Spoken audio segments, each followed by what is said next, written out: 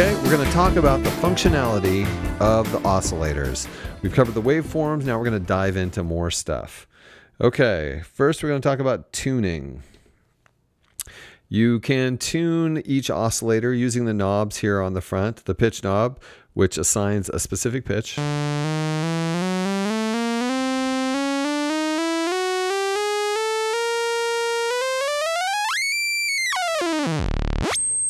With quite a range.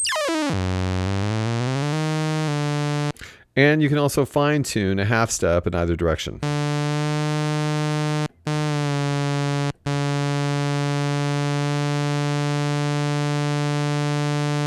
We have the ability to do wave reset, which isn't seemingly so important aurally, but will undoubtedly be helpful in various modulations and maybe dubstep. We also have key follow, which once you turn it off, the pitch is whatever the pitch is set to over here on the pitch side.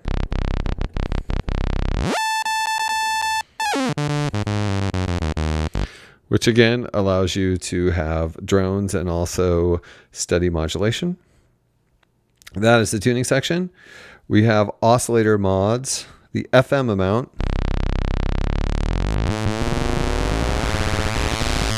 which is crazy. It is drawing this right now from oscillator 2, which is not, it's not up, but it's using oscillator 2's frequency and waveform as the FM amount. Of course, the FM amount is modulatable by various envelopes and LFOs and modulation sources. Same with the amplitude modulation.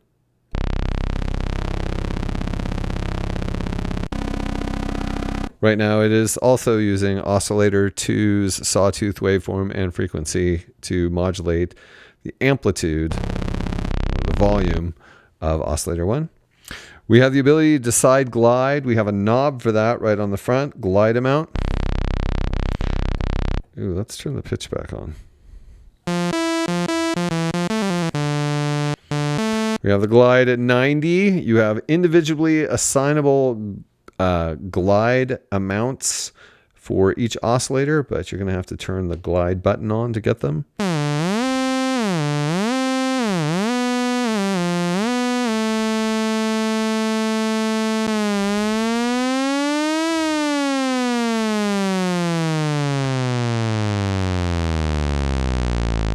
So those are pretty extensive.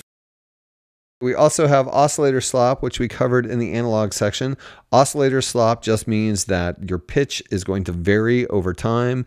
The amount depending on what you have the oscillator slop set to. If you have it to 127, I imagine you're going to be drifting in and out of tune of anything you're playing along with, even if it isn't immediately evident when you're playing it. All right, next we have oscillator level. This is where we can set the volume of the oscillator. We have a knob for that as well.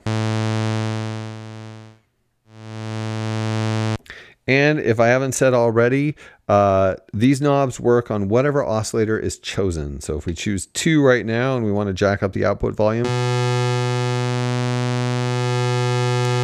and pitch,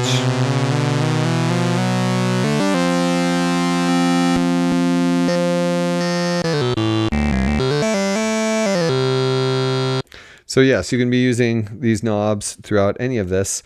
I've been using some of the knobs and buttons up here, which you can also do. We also have sync. Right now, I have oscillator 1 with sync. I have oscillator 2 playing. So the pitch manipulation we do to oscillator 1 is going to create a sync effect. Let's do oscillator 1's frequency.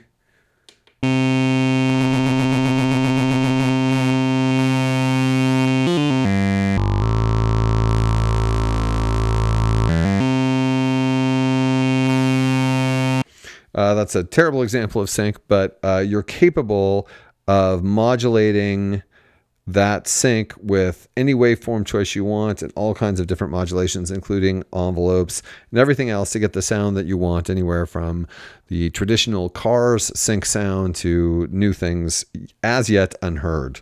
Next, we're going to talk about the character section. Character has all kinds of cool functionality for you to change the character of your digital oscillators. And let's listen to some of them. We're going to choose a waveform that's a little more interesting. I've chosen Gothic, which has a sort of organ tone. We have Decimate.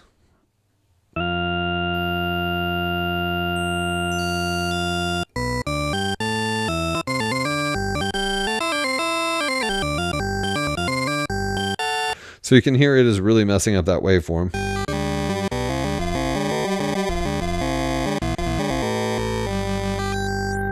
And decimate is something you can modulate. You can control the amount of decimation with a variety of control sources. So if you want it to change over time, etc. So you're not standing here turning the knob like I am. We also have Drive, which is, as you might imagine, it boosts the volume of the sound.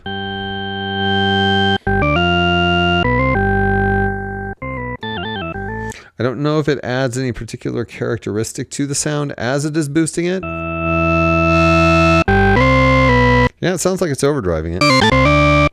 Or maybe that's just the sound of everything I have overdriving. But anyway, also Hack, which is another means of digitally destroying the sound.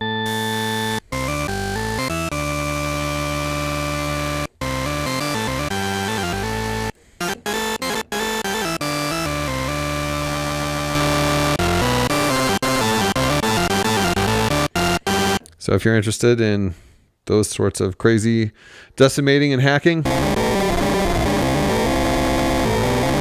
you can really mess things up. And of course, these effects are modulatable over time. So you can use the mod wheel to make them occur, or the LFO, the sequencer even. Anything can control these effects and make them come in and out. We also have air and girth. We talked a little bit about girth when we were doing the analog thing. Girth adds some low end,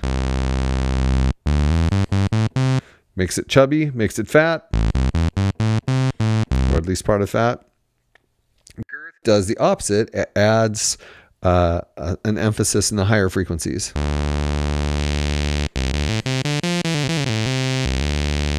So those are some helpful things that you can use to get a variety of sounds. We have external input with a variety of functionality. In regard to that, I don't have that hooked up at this moment, so we're not going to hear it. We also have a sub oscillator.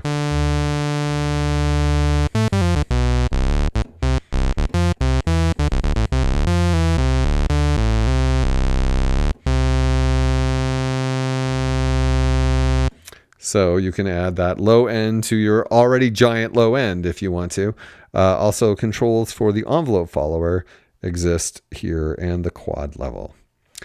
I should probably talk about oscillator split here, although maybe I'll cover that with a filter. Okay, so that very basically, I've plainly just barely scratched the surface here. That is the functionality you will find in the oscillators.